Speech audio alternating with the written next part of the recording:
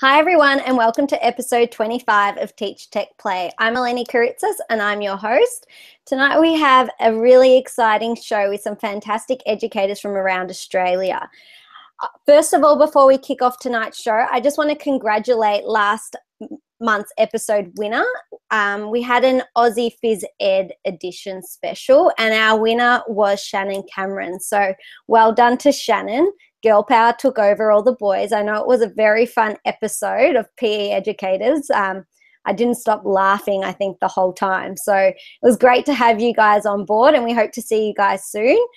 But tonight we do have some great educators, a lot of Brisbane people, Brisbane and Melbourne tonight. So we will be sharing a range of things. But before we get started, just a little reminder to join us to make sure that you vote for your favourite presenter tonight. So voting is open now. You can also find this on our website and the link will be open till Friday at 8 p.m. Also a reminder that all the tools shared on tonight's show will be having a Twitter conversation next week. So that's Monday the 10th of October at 8 p.m. Australian Eastern Standard Time. So make sure that you join us for that to discuss everything shown on tonight's show. The other thing I just wanted to touch base with everyone was the TeachTechPlay conference. So we were lucky enough to launch this last month on our episode, and it is going to be at Ivanhoe Grammar again next year. The dates for that are April 3rd and 4th. So it is the Monday, Tuesday. They are the first Monday, Tuesday of the Easter holidays for Victoria. So make sure that you block those dates in your calendar and join us for a bit of fun. All organisers are currently full-time in the classroom, so it is really a conference designed by teachers for teachers. The amount of time and effort that we all put in is quite phenomenal, and our keynote speakers are Ewan McIntosh, Matt Miller and John Burgess. So you can find out more on our website and where to purchase tickets, and we have got a fantastic lineup of presenters up there for you to have a look at. Also on our website, make sure you do check out our community page. We have a whole range of educators from around the world who we love to showcase and share what their vision and idea of education is. So make sure you go and have a look and see all the educators and try to connect with some of them. They're all out there willing to help you, and that's what TeachTechPlay is. It's about bringing community together. So make sure you do check that out. Now, before we jump over to introducing our presenters, I do have a little bit of sad news. Late last term, Nathan Jones, who is a great friend of the show, sadly passed away with his battle with cancer. He was really close to us. Without Nathan, I don't think TeachTechPlay conference could have happened. He had a massive input behind the scenes, and I know that any chance he had, he would be willing to help out a whole range of educators from around Australia. So he was absolutely fantastic and someone who inspired us. And whenever I called him with an idea, he always encouraged me to go and do it. And when I told him about TeachTechPlay conference, he was like, I am with you all the way, let's do it. And he had our backs the whole time. So it was a very sad and tragic loss, but I think for us, Nathan will always be part of TeachTechPlay, and yeah, we just wanted to acknowledge that. Today we had him on the show a range of times, sharing everything from Spheros to augmented reality and every other little thing. And I know I shared a couple months ago about Sphero Olympics, and that was what he created. And at his funeral, they shared a quote, which I just want to share with all of you, which really shows the type of person who Nathan was. And a lot of people would not have even been aware of how sick he was. And, you know, when something bad happens, you have three choices. You can either let it define you, let it destroy you, or you can let it strengthen you. And I know Nathan loved his bike ride, and we remember him in tonight's episode. So hopefully those who knew him will remember and cherish the moments we had with him. Anyway, got through that. So the next part of tonight's show is to introduce everyone. Now, I know Riss is having a little bit of technical difficulties. Hopefully she'll be there soon. But we'll kick off with, Steve, do you want to just say hello to everyone? Sorry, I forgot to say hi to you. Oh, that's okay. I'm forgotten down here.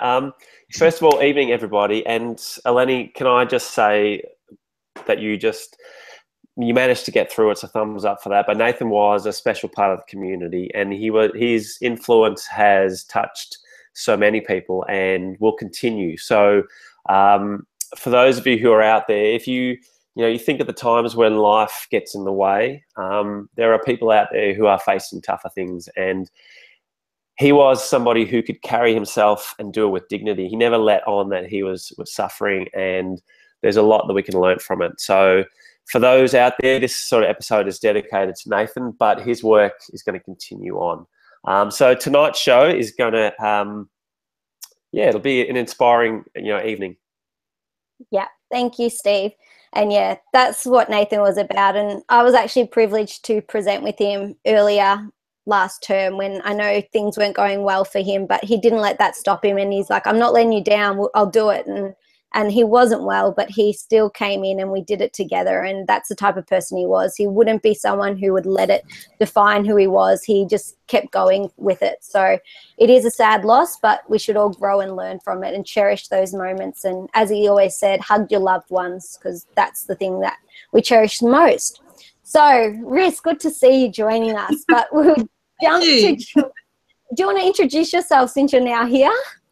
Sorry, I think the problem was that in this setup, Eleni said to us that everything was going very smoothly and we didn't seem to have any issues. And I swear, as soon as you finished that sentence, my laptop rebooted itself just totally out of the blue. It's never done it before. So thanks. I think that's your fault.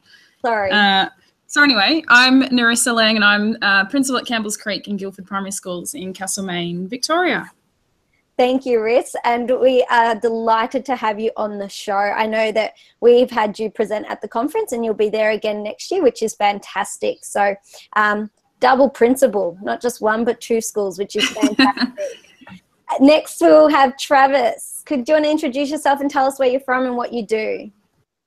Thank you for having me, TeachTechPlay. My name's Travis Goulter. I'm head of junior school at Ormiston College, and I'm really privileged to be part of this extra special episode of TeachTechPlay tonight.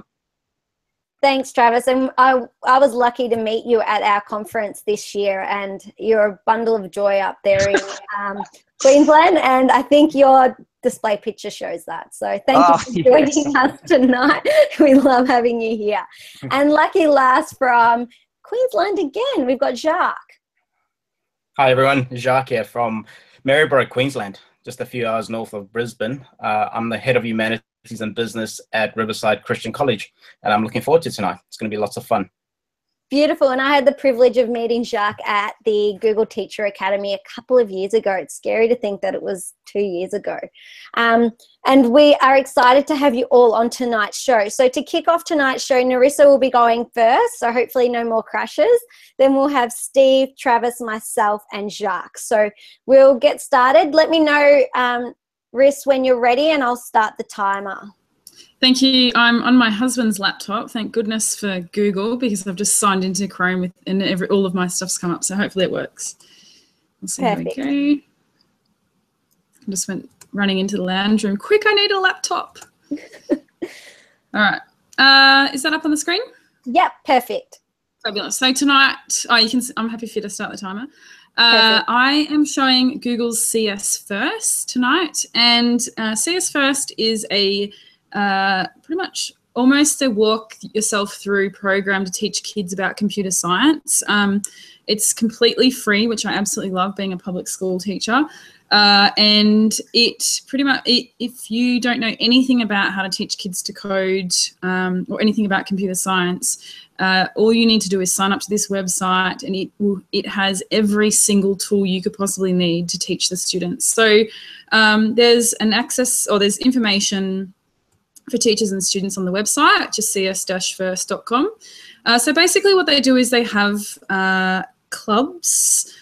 So they say that the club can be run by a teacher or a volunteer that comes into the school, and they have themes for their club. So you can see the themes on the right-hand side. So they have animation, which is in beta mode at the moment, arts, fashion. And the one that we've used at our school is the game design one. So basically, once you sign up, then you can say how many students you would like to have in your club. And I've just set up a little mock club here so you can see what happens. It literally takes less than 10 minutes to set up a club.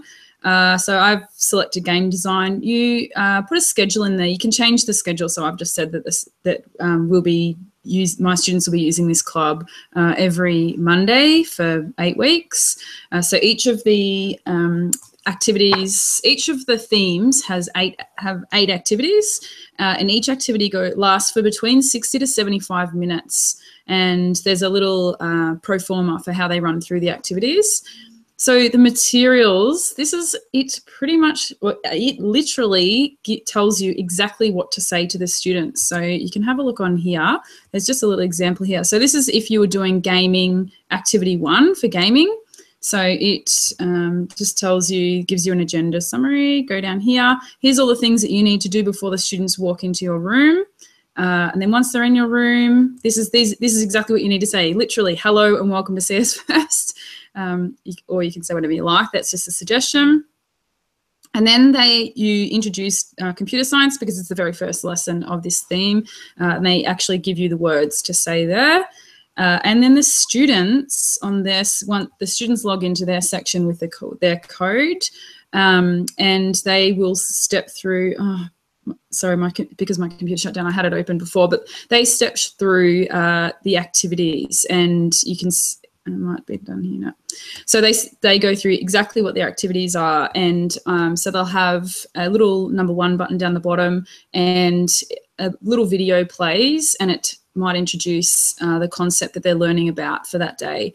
1 minute. And then, and then they watch that little video, and then they go to step 2 once they've understood the video or once they feel confident with that, and they move on to step 2, and step 2 will have them go to Scratch and actually create a piece of code.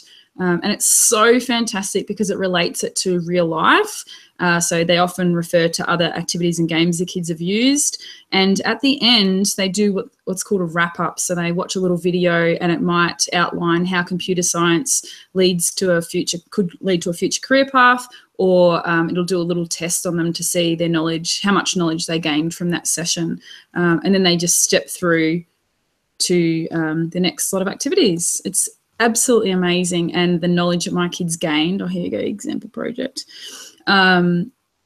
was far superior to when we taught them Scratch ourselves. So they knew a lot more than when we taught it ourselves. So I'd highly recommend CS First. The end. Perfect timing. Great, thank you. No, thank you for sharing that. I know I'd heard of Google CS but I hadn't actually jumped in and explored it just yet. So it's good to know how easy it is to set up, and I assume, like most Google things, it is free. Oh, it's so free. That's why I love it. Perfect. I think that's a big key point. Has anyone else been using it, or any questions for Riss? I might have missed it, Eleni, at the start, but do the students create their own profile, or how does that work? So you can, yeah, when you set up the club, you say how many students you'll have in your club, and then you get a club code. So when the students log on, you'll tell them that they need to type in whatever the code is for your club. Great. Yeah. And so you can run as many clubs as you like at the one time. So you might have 5 different clubs running. You might have one club doing friends, one club doing sports, one club doing game design. Yep. Excellent, yeah. Because, we have got a co-club running at our school, in our junior school, so always looking for new ideas, and that's great.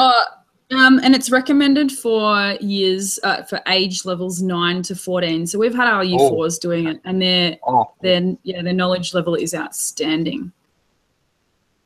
Narissa, I saw the example of Scratch on there. What are some of the other platforms that it uses? I think it's only Scratch. That's all I've seen so far. We've only done the game design one. Yeah. Cool.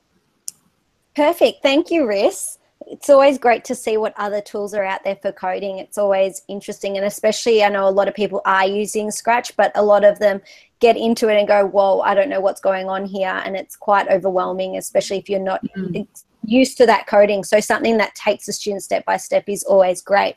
Next up, we've got Steve. So Steve, I forgot what you're presenting, but since I'm going to be talking about Flowstate. So I'm going to ask Perfect. a question. Let me know when you want me to start your timer.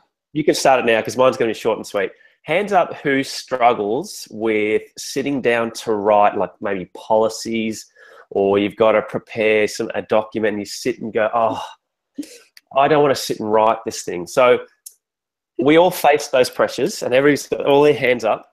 So I was looking for something that would basically force me to sit down and write. Now I found this and it's called Flowstate. So I'm going to just share my screen. Flowstate is a Mac app and an iPad app at the moment, but basically it works like this, is that I'm going to click, so I've got my options here. So you've seen that I've written a couple of blog posts. I wrote 4 blog posts in 3 days using this, but I'm just going to go ahead and go back a little bit, and you'll see this little voodoo symbol in the middle. If I click on this, I can select from a time. So at the moment, I've got 5 minutes selected. So I can select from a range of times. So I might want to write for 5 minutes, 10 minutes, 15. I tend to go with 5 because I'm not as game. And then I can select a font. So it's really minimalist. And then and I'll call this TeachTechPlay. Spell. And then when I press enter, I get taken to a very minimal text editor. Now, the difference between this and anything else, you'll notice in the top right-hand corner, there's a time limit. If I start typing and I stop, all of a sudden, my words disappear. So what I have found is that I have to keep on typing. Otherwise, all of my work keeps going. And the great thing about this is at the end of 5 minutes, you have managed to do a brain dump that you just keep going. So as soon as my 5 minutes is up, and I'll just show you a previous example. Say, let me look at the one, I wrote this one the other day. So I just sat down and I literally wrote this all, not in 5 minutes, but I prepared some notes and I just sat down and wrote. At the end, I can export it to anywhere. So on a Mac app, I just basically copied the text and threw it into WordPress. On the iPad, you can export it to anything. You can put it into Pages. You can export it to Word. But if you are looking for something to just get you to write, the pressure of having it delete keeps you writing. So with a little bit of prep beforehand and a time limit, it really helps to keep you on task. So I'm using this to write policies at the moment, and I am slowly burning my way through them. So that's me done. Oh, a minute to spare. Well done. Stop. Now, I can already see a way I could use that in my own classroom. The simple thing that I have a student who plans out their writing, has it all ready, but then when it actually comes to writing it, they rather fiddle, muck around, do everything else under the sun. So I think I might be trying that and say, right, you got 5 minutes, show me what you can do. The other hardest part is don't sit down with a coffee to do it, because you type, oh, I have to have a sip of coffee. And I've spilled coffee on my computer a couple of times. So that's one thing I would recommend not doing. Yeah, I might have to try it for a few blog posts. Has anyone else got any questions or queries? I was just wondering, do you lose? Oh, you go, Trev. You go, Rick. I was just wondering, do you lose all of the work that if you've gone. Gone? Wow. Gone. Okay. So you learn. That was my question too. Like what I do is I press one key and then I just delete all that text if I'm sort of thinking. But what it started to get me to do is to just go, all right, I write some notes in a notebook and I have that prepared, and then I start, and then I sort of will type those notes out, or I might go back and edit.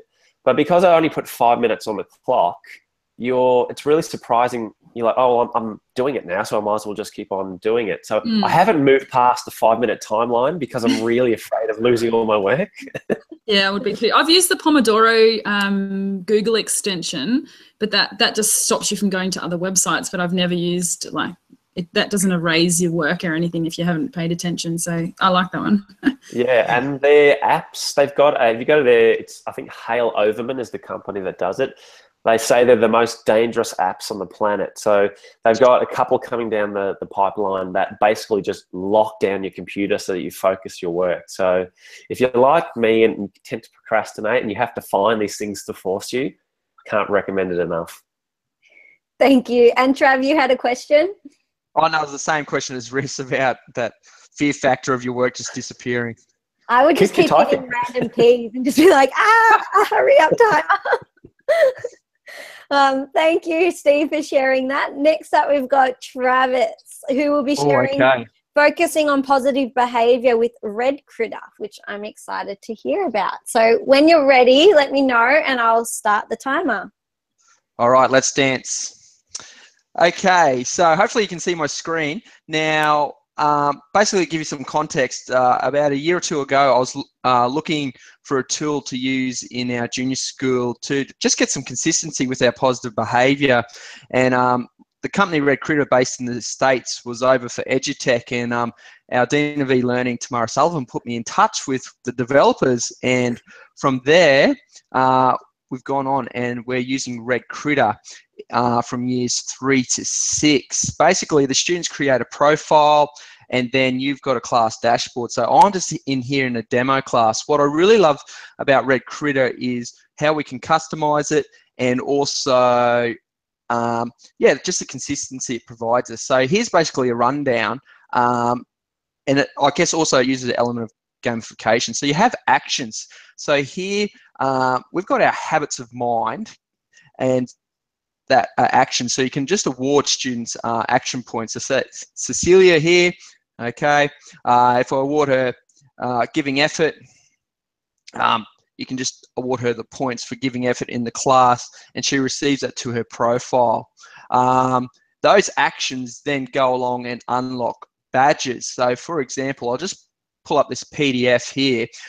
So for example, hard work, when you earn 50 or more giving effort points, you unlock the hard work badge. I've found our students were starting to earn these badges, so I've created different levels. So there's beginner level, master level, and legendary level. So it goes 50, 150, 300 points. So the students can work through those levels as well. We've then taken it to, I guess, the next level where we're getting co-curricular badges. So as you see there, art club, chess, choir, co-club, etc. The students can now track their co-curricular activities they're in, and also the teachers as well can look at that. What our students really like also is the rewards. So they can earn reward points. I've actually worked with RedCritter, so whenever you assign an action point, you can choose to make it a reward point as well, and then you can have a class reward system where the students basically do online shopping and they use their reward points to purchase things. So say like buddy time, our kids love reading, so free reading time, etc. they can use to yeah, purchase rewards, and you can just set that up to suit your class. So I guess the benefits are there's some consistency across our years 3 to 6, but then also the teachers can add their own little slant through their rewards, add their own badges and actions as well. Something we're looking at using, let's say Brian here, is what they call dailies. So you'll see down here, send as daily. So rather than the teacher assigning that giving effort, it'll actually send an email to Brian's parents, and they get an email, and then they can go, yes, he's taught me how to find the perimeter of the square, or no, he hasn't, and give some feedback. So getting that, strengthening that parent partnership. I'll also quickly show you a few tools. If I just minimize this, we've also linked it in with our house system. So when our students now earn a reward point for themselves, they also earn it for their house. And we've got this, what you're seeing on screen now, running in our junior admin. So it's really got kids talking about it, going, oh, look at my house, we need to get more people doing this, that. And at the end of the week, we have house of the week. And you can see there, Wickham was the house of the week before the holidays. I'll reset the points for the start of the term. Also, something new coming through is I'm working with them with their dashboards. So creating some other visuals as well. So you can set some different goals. These are things that can play in the junior admin, and you can set it to, yeah, basically show a range of things. Oh, so much I want to tell you. Okay. Is that time, Eleni? It is. You can wrap it up if you want. What were you about to say? Oh, I was just going to say, yeah. So, like, you can see that I really like this engagement. So you can see there how many students were engaged in years 3 to 6 with RedCritter, 96%. That actually parent engagement's not correct at the moment, but that's 80%. Also, what I like is that because it's raining in Brisbane, you can tie it into your weather. How cool is that? You put in your city or your town, and then it ties in. Just those little things make the difference, don't they? They definitely do.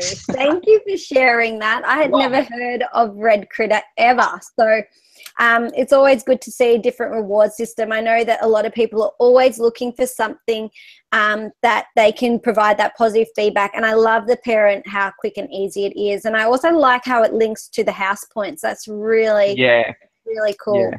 So do you have that on a board or something in the office? Yeah, I've got a screen that sits in our junior reception, and it just has that playing up the whole time. So parents come in and go, oh, labour, or the teachers talk about it. I always grab copy and go, oh, come on, what's happening in Wickham? But I didn't realise in the States, they don't have house systems. So I was trying to tell them how valuable having a house system was and how we basically use it all the time. So to have RedCritter now, aligning with that, it's a major buy-in for our teachers, because they were having their house point system going, and then they're having their class rewards and other rewards. To be able to sync it all in one, it's just made their work balance better. Is there a cost? Yeah. Look, I'm not a salesperson for RedCritter, so look, we came on, like, we're the first school in Australia to get on board, but when I was actually presenting at TeachTechPlay, some of the people jumped on to see, because I said, oh, I actually can't tell you what that exact cost is. It's minimal. I think it's like $5 a month for your class, I think. I don't know. Don't quote me on that. Okay. But if you go to, I think you'll throw up the link, maybe Eleni after, and if you can check it out. Sure, but Corey will throw it up. He's with it at the moment. So So, perfect. Thank you for sharing. Did anyone else have any questions? Yeah, Trav, I'm always really excited to hear companies like being receptive to feedback on improvements to their product. It seems like RedCritter are pretty open to that. Yeah, they have been really open, and that's what I found really valuable working with them, because look, I rolled it out going, hey, let's see how this goes with our teachers and with our students. I was getting feedback. Teachers are like, oh, I don't like how I have to award action points and then reward points. Would it be able to sync them? And so therefore you can just click a little box now and make it. That's one example. Like, I was working really hard. It took me about 6 months saying, hey, if you can do this house point system, it'll really help. And they finally got on board and they love it now as well. I should mention there's also an app on the phone. So I walk through the playground and I'll go, oh, Steve, love how you're getting along there. I'm going to send you 10 getting along points. Or, oh, you're playing by the rules, Eleni. There you go. And I've just got the app. You can also use QR code. So you can, I know some of our classes, they just have their QR code on the desk and the teacher just uses their phone and boom, and awards their points straight away. So that's another little tool. Yeah. Perfect. Thank you for sharing. That's all right. I can breathe now. Next up is me. So I'll just share my screen and I will get started. So I'm actually going to be sharing with everybody today building global connections in the classroom. So this is actually my learning goal for the year. So I actually shared this with my staff today on our first day back. We had a sort of a little teach meet, so I got to make it shorter. So the reason I chose this was last year I found when we were doing our exhibition, we asked our students to draw a map of the world and they had no sense of where places were. That really concerned me, especially when part of my teaching philosophy is 21st century space is being flexible and allowing to flatten the learning and share learning. So I was a bit worried. And also being a year 6 teacher, I found that social media and students' knowledge of how much, as soon as you share something online, how far it can get. So I started off with using Google Forms in one of our maths units with data. And so the students created the form, I shared it out on Twitter, and within a week we had over 1,000 responses to our survey. This was really great as it gave the students a real perception of where people were from and what they thought of their questions. They also learned about their questionings that they were asking in surveys. But the reason I did it as well was to get that global perspective. Then using Google My Maps, we mapped out and could see all the countries that our survey had reached. The next step to that was I started mystery hangouts and Skype, and we connected with classes where we would have the mystery hangout and Skype, and I'm pretty sure I've shared it before, where you call up a school, you ask questions, and you find out where they are in the world. These generally go for about 30 minutes. If you are interested this term, let me know. Just send me a message on Twitter. Would love to lock it in. Thursdays I have no specialists, so let me know a time and we will lock it in. My students are dying because last term we had musicals, so we didn't get to do it. But also Sphero Art was the next thing, and I actually have Nathan to thank for this. He got me on board in Sphero Art, and I introduced Sphero Art where you get your Sphero and your students get paint and they mess it all up. And I know Nathan said to me, make sure you put down some sort of paper underneath it because it goes everywhere. And I'm so glad he told me that, because I would have had paint all over my room. Also create a little border around your art piece. But the kids absolutely love it. Then one of my students said, are we the only class doing this? And I said, no, I'm pretty sure other schools right around the world are doing this. I said, oh, this is great. How can we find out? So it actually came from them to start Sphero Art Exhibition. So we created this online exhibition to see what others were doing with Sphero Art. So here you'll see we have got students from all around the world sharing their Sphero Art. So if you have done Sphero Art, please share it with us. There are videos and everything there. It is really exciting. And I also thank Nathan for that, because he sort of helped me get that going. But then the next step, I connected with a teacher in Germany via Google Plus and Twitter, and he had a scrapbook project where he sends a scrapbook around the world and everyone adds to it. And his class, they're learning English and different languages, they sort of analyze it. And I thought this is really cool, especially for our exhibition that we're having this term. It would be great we're doing where we are in place and time as our theme. And I thought, you know what, it would be great to see where all these other schools are currently in place and time and what it means to them. So I created the Global Scrapbook Project. I did think about sending one out, but then when I looked at the dates, I figured it wouldn't work with most schools on holidays during the June, July period.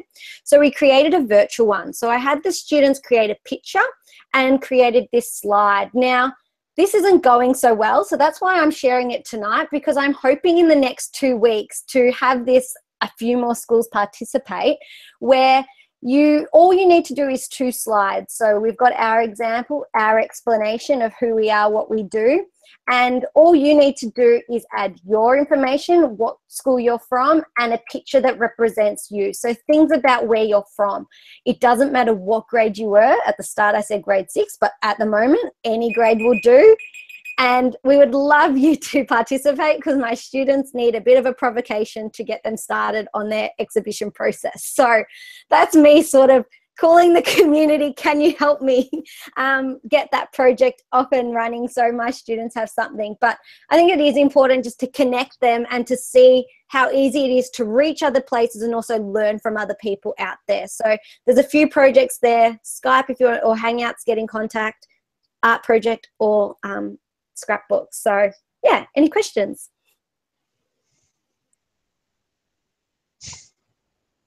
No? That was a shameless Not a question, just a comment. I need help from my students. It's all for my students. I didn't plug any products. It was just my idea.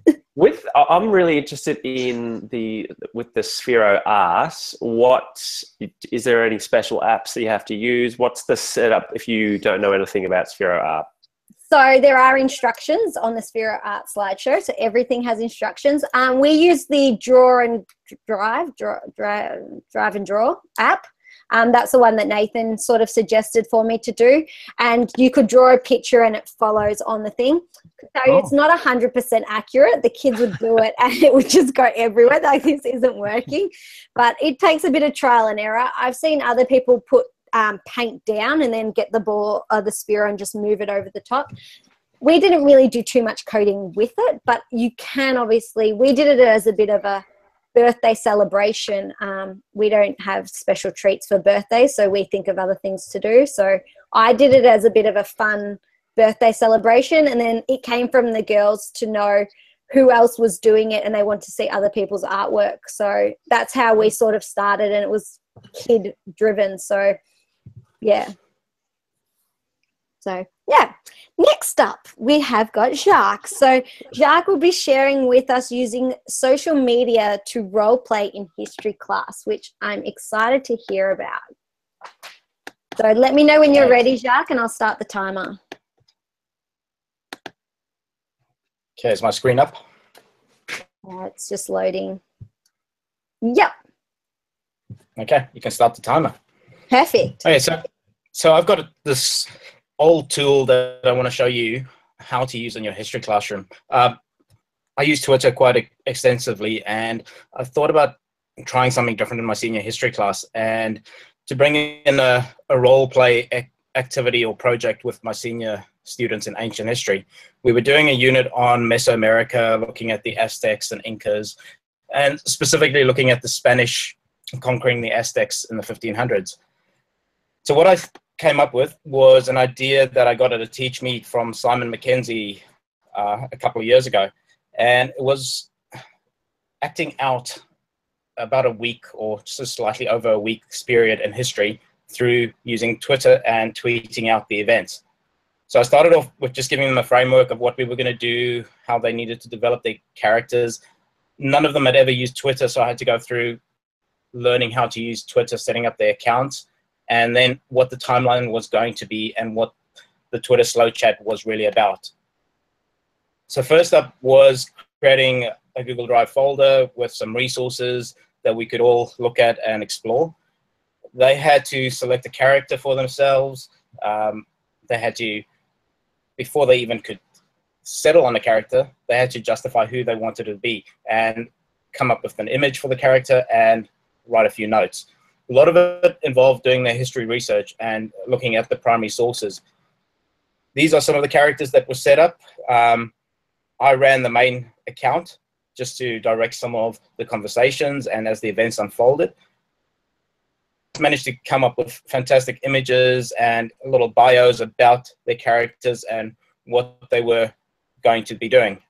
And so over the course of a week, the interaction took place between the students, myself, and we even had external teachers and educators and historians, museum experts tweeting to the students.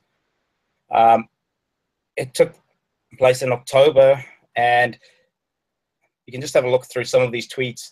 These are still mine just getting started. And every time they tweeted, done the research about the events taking place and what primary sources they could maybe use, what they needed to investigate, what was happening at that time.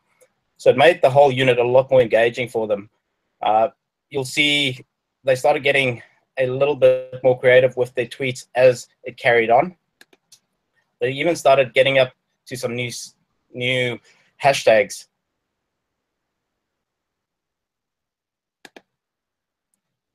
And the conversations didn't just stay in the classroom. I saw them tweeting after school in the evenings, and it was a constant conversation that was taking place on the playground. 1 minute. So it really was extremely engaging for the students, and it was just using a social media tool that we all know and that we've all used in the past, but showcasing it with our students, how to actually role play an event. And this can be adapted to an English classroom, a novel study, and it doesn't have to be Twitter. It can be actually any tool. I'm planning on using Instagram for a similar activity in the next few months and seeing how that goes, just to experiment with it. But in the end, the kids had fun, and they still talk about it now because it was such an engaging period of exploring ancient history and exploring these events. And that's it. Perfect. 15 seconds. Thank you for sharing that. I think it's fantastic the way that you have used Twitter with your class, especially being secondary, where they are able to get on Twitter and introduce them to a way that isn't through that normal social media sort of post your photos, what you're currently doing, and actually showing them ways of connecting with experts out there is absolutely fantastic. I wish my students were older. I know we tweet out occasionally, but it's always through my account. So really well done. Did anyone else have any questions or queries? I guess that's in line. Oh. Go ahead, Trav. In line, I guess, coming from a junior school perspective, but Jacques, was there a bit of educating the parents about the social media element and how you're using it for education? I know at our school, one of our biology teachers does it really well as well, does Twitter and gets in experts and with it, but I think it's about educating the parents and also other teachers that you're just not there tweeting about what you had for lunch. Yeah, I basically sent out a letter to the parents and an email or two, but there was never any queries or any problems with it because they were aware with what I was already doing with social media in my classroom. And this was just a little extension. The students' identities, they were still protected throughout the whole period because they set up accounts with a different name. They never shared any personal information. They never put anything personal on there. So it was always, they were in character for the whole period. Yeah. It was excellent. It's great. Thanks. Steve, you had a question? Yeah, 2 questions, Jacques. One, did you have to pull any kids into line along the way? You know, when they're hiding behind the mask of a character, did you have to sort of have any discussions about social media etiquette? And then the second question is, are any of those kids now on Twitter themselves as themselves? Yes. Okay, so for the first one, there was one student that did act up a little bit, but he was fine once he got into his character. He was one of the traders that sold fried chicken. And so he managed to engage with his character because he loved being a bit silly and goofy, and he could do that with his tweets. But luckily, I've got really good students that were fantastic. They never got out of line. So he's Colonel Sanders. Yeah, I think it was Tenochtitlan fried turkey or something. Yeah. One of those students, she is on Twitter. She's actually studying in Canberra, and she is, I'm trying to think what she is studying, but she constantly writing and sharing resources to do with writing itself. So at least one of them has managed to stay on Twitter and get connected. Well done, mate. That's awesome. That's awesome. Yeah. Thanks. That's really good. Thank you for sharing. And that actually brings us to the end of tonight's show. But before you all go, the most important thing is not to forget to join us next week for our Twitter conversation.